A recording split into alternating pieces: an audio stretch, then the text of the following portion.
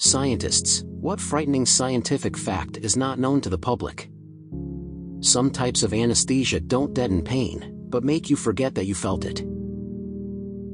This reminded me of the fact that the first anesthetics for children didn't actually dull pain, but simply induced paralysis.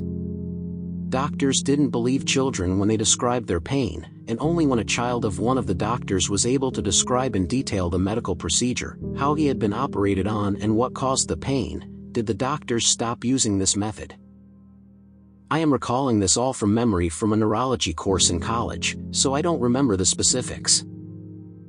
The conclusion of scientific research on Alzheimer's disease and other neurodegenerative diseases is that these diseases begin to develop 10 or more years before the onset of clear symptoms, and that they should be treated precisely at this stage. When you have obvious symptoms, it's already too late, as your brain has already turned to mush. If you have been diagnosed with Alzheimer's disease at the age of 65, it means that the disease started developing when you were in your early 40s.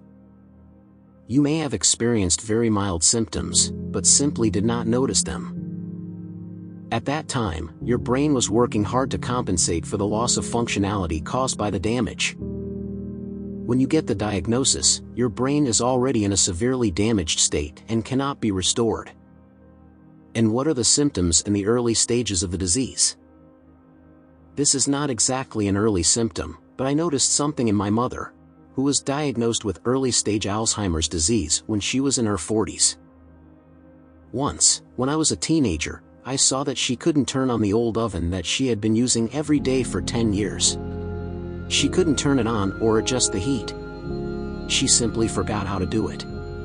She joked about it, attributing it to tiredness, but it was the first sign that something was not right. Thanks for listening to this story to the end. Every Wednesday and Sunday Flashes of Memory publishes a new story.